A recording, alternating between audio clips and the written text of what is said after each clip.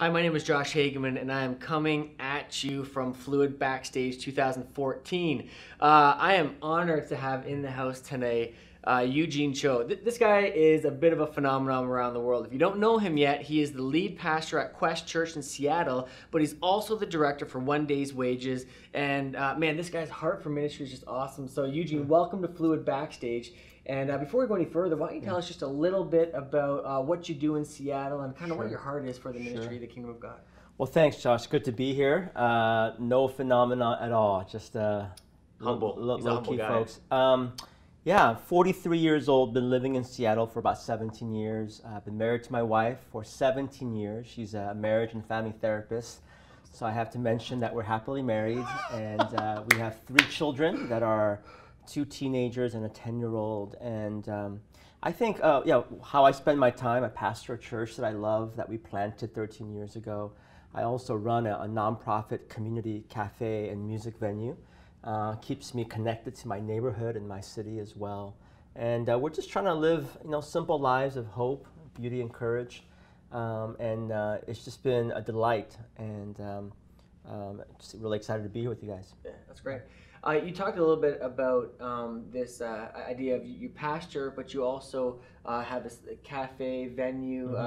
Can you expand on that a little bit? What does that do for the community, and how does that help draw them closer to Jesus? So my vocation is I pastor this one church called Quest Church, but when people ask me where do I pastor, I often tell them I pastor Seattle. Nice. I feel like Seattle is my larger parish, and I don't do that alone. I feel like we as pastors and Christians all together, that we have to really look at neighborhood and city, that presence really to heart. And so the cafe was kind of our attempt as a church to ask the question, what does it mean to be a good neighbor? And we live in a post-Christendom world, like kind of a fancy word of saying people just aren't going to church on their own. And so we wanted to create a space Monday through Saturday by which we could just engage in the practice of being a good neighbor. There's no proselytizing, there's no 4 spiritual tracks anywhere, there's no secret stuff that we put in people's latte. We think being a good neighbor in itself, that's pretty, it's countercultural, and that's what we're choosing to do. What kind of coffee do you serve? Oh, That's the real question. Come on now. Now we're getting deep. Yeah, this is, we serve Stumptown coffee, and I don't know if you guys are familiar with that, but it's always been heralded as one of the top 3 roasters in the country. Wow. And they're amazing, and it's good coffee. It's direct trade coffee. It's a little different than fair trade. Direct trade means that we're working directly with farmers so that they're able to get a bit more of the share of the whole industry, if you will. Yeah. Right. The other thing you're actually, wouldn't say just part of, but you kind of run a direct, is the One Day's Wages. Yeah. Which I think is a phenomenal opportunity to connect people with the heart of Christ, the body of believers. Care to comment on that and how that started and how it's grown? Well, my wife and I started it about 4 years ago, and it's a really small grassroots humanitarian organization. And what we're trying to do is to foster a culture of generosity. Because we live in a world of so much excess, to get people to think about, man, I have so much. What does it mean to give and to be generous, to look at themselves as philanthropists, that you don't have to be a rock star or a millionaire or a celebrity. And oftentimes when people think about philanthropy, we often think about rock stars and Hollywood A-listers. And we're trying to encourage people to see themselves as philanthropists, and we want to compel them, inspire them to give at least 1 day's wages, 0.4% of one's annual salary. And in 4 years, we've been able to raise over $2 million. 100% goes to carefully vetted projects.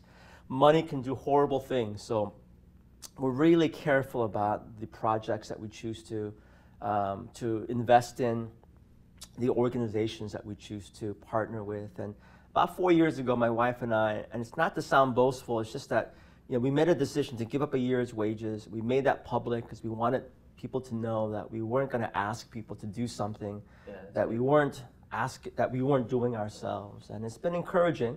It's been arduous, but it's been amazing to see how God has blessed that, and the fact that it's impacting thousands of lives.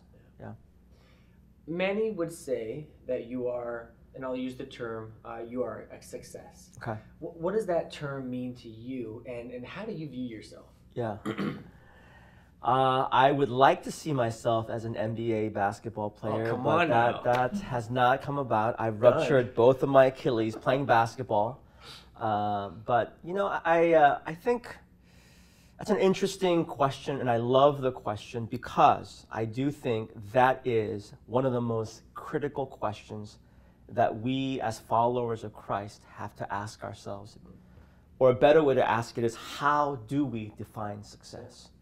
Not so much are we successful or not, because you could be successful in the eyes of some, but maybe in the kingdom of God, we've been striving for the wrong thing, if you will.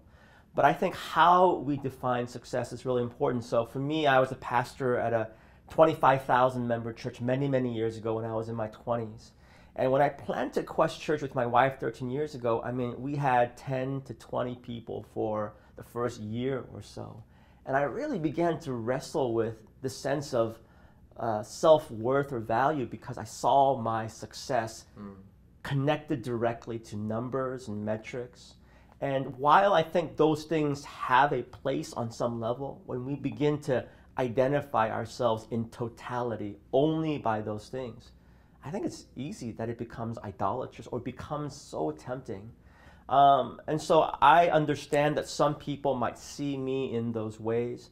There's a few things that keep me really, really grounded. One is, and I say this not to sound uber spiritual, I taught from Philippians chapter 2 today at the Fluid Conference, speaking about humility, that Jesus is humility.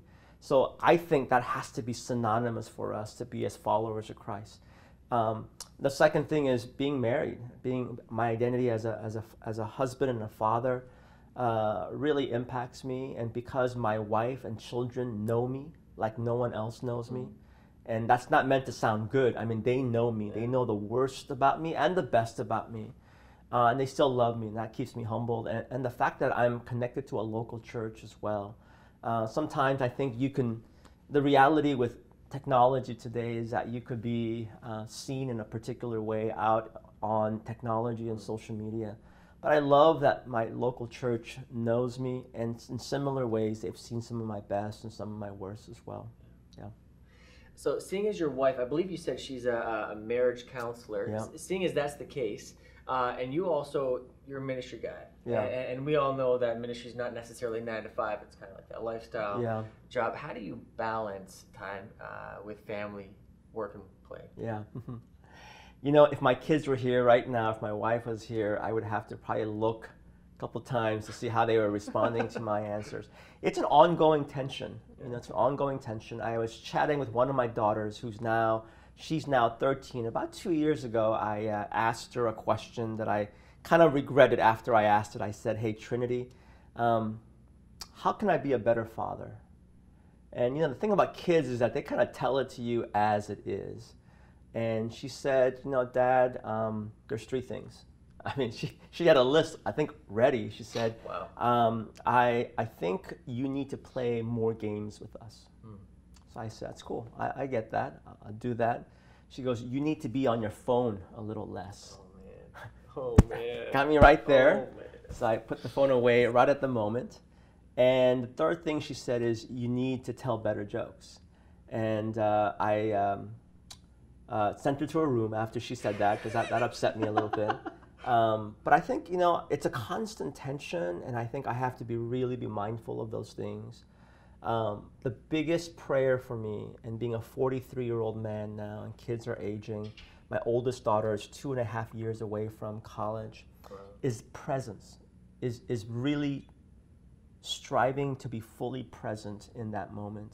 And that's hard to do sometimes with ministry, because you have this or this, different thoughts in your mind. But I've chosen to say, and sometimes I do well, sometimes I don't do well, but when I'm having dinner, to be fully present in that meal. When I'm hanging out and play games with the kids, when I crush them in Monopoly, to be fully present in crushing them. And that's been, you know, a joy, and at times it's been a task. And I would be lying if I said I'm always on, that I'm always doing that well. But I've identified that's the biggest challenge for me, is to be fully present in my marriage and as a father. Well said, man. Well said. When looking at this young adult generation, and you mentioned that your eldest daughter is a little over 2 years away from that. What is I don't know if it's the same where you're at, but in generally in the North American context, and we've noticed this in Canada, that young adult population, it tends to be the least connected to the body of Christ, to following Jesus, to the local church. Yeah. Do you see that? And if so, what do you think the challenge is? Yeah. How do we fix it? Yeah. I mean, yes and no. I mean, there's constant conversations, there's articles written about the subject that a lot of these so-called millennials and young adults are leaving the church. Yeah. And, it's hard to refute that, but I think it might, in my opinion, it's probably not as bad as we sometimes like to make it sound. We tend to be extremists in our descriptions. We want to call out fire, and maybe it's not as bad as we think it is.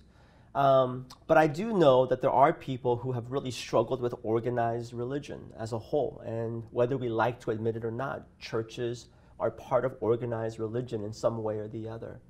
And I think a couple things that come to my mind is I like to tell people that we need to just be really realistic about explaining that churches are far from perfect. We have a lot of young adults at our church, people that are getting married, and one of my biggest responsibilities as a pastor is to tell them, man, you're going to have a hard time in marriage. That we have to be realistic about life as a whole. And sometimes I think we have this image that church and fellowship is this amazing, beautiful thing. And while Acts chapter 2, 42 to 47 gives us that picture and image, but if you keep on reading through the book of Acts, you realize that they also experienced struggles, fights, tension. And so that's one, is to give people an honest story. The second thing that I would say is that I think at some point we can focus so much on the negatives that we forget the positives. I agree with that. And we all know the churches are broken, it's messed up. We know that leaders can be broken and messed up. But if we're only focusing on negative things, then you're going to find negative things, and that'll dominate the way that we think. The danger about cynicism is that when you're hanging around other cynics only, it only festers more cynicism. I'm not saying that cynics and cynicism doesn't have a place in the church, but we have to also make sure what other voices are speaking into our lives that inform the bigger story of how we assess that. So those are a couple thoughts that come to my mind. Sounds good. Yeah. This is probably my favorite part of the interview. Yep. We're heading to our rapid fire segment. This is a chance where I get to kind of drill you on a couple things and see where you're at. You've got 1, maybe 2 seconds to answer. Okay. Seahawks. Wrong answer. Okay. Maple Leafs. All right. Okay. No. Okay. We're not going to do that. Okay. Superman or Spider-Man? Superman. Done. Wow. Wendy's or McDonald's? Wendy's. Cardigan or tee? Cardigan. Hipsters or b-boys? B-boys. Yes. Olympics, single luge or double? Oh, single luge. Mustache or beard? Come on, brother. Yeah. Let me hear it. Yeah. Let me hear it. We are the beard generation. sir. That's right. That's right. Good answer. Breaking Bad's Walter White or Game of Thrones Joffrey Baratheon? I've not seen the latter, so I'll say Breaking Bad, very, very depraved. Yeah. Yeah. Don't know if that's bad or good. Yeah. BlackBerry or iPhone? I use Android. Ooh. Okay, we're done. Okay, Lady Gaga, Taylor Swift? Wow. Taylor Swift. Facebook or Twitter? Twitter. Starbucks or Tim Hortons? Tim Hortons. Yes. Bible question. Yes. ESV or NLT? I'll go NLT. Okay, fair enough. Now, last question, serious question. We wrap up with this. What is your hope for this generation? That's a great question, and I will say, man, to go from Tim Horton question to that. On the spot. Yeah. On the spot. You know, so I'm going to do a little plugging here if I can. So I just turned in my final manuscript for my first book called Overrated. Awesome. And it's a profession, a self-confession, but it's also an assessment of our larger generation. It's not just for young adults, but the tagline for the book is, are we more in love with the idea of changing the world than actually changing the world? Awesome. And my hope for young adults today would be the same hope for others, is that we're not just enamored by the idea of following Jesus, the idea of discipleship. And I think in our world today of some narcissism and egoism that was apparent in other generations, but more of a challenge today, I really think it's a lot tempting and easy for us to just fall in love with the idea of certain things. God's still speaking to our world today. God's still speaking to our generation, to the young adult generation, to the coming generations. And I think there is this nuance of falling in love with the idea and then living with great courage and pursuing our convictions. So that would be my hope for the young adults. Awesome. Yeah. Awesome, well said. Eugene Cho, on behalf of Fluid 2014 Backstage, thank you. All right, thank you, man. Appreciate it. All right. Awesome. Great.